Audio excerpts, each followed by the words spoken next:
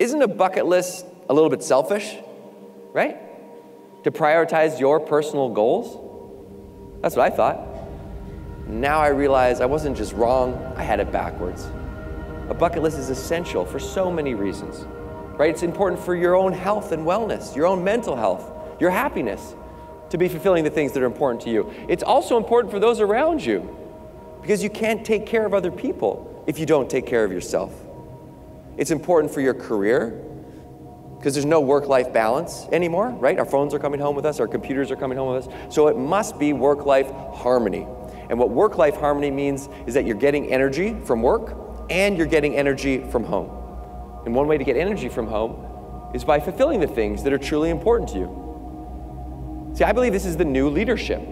By putting yourself first, you put yourself in the position to serve others.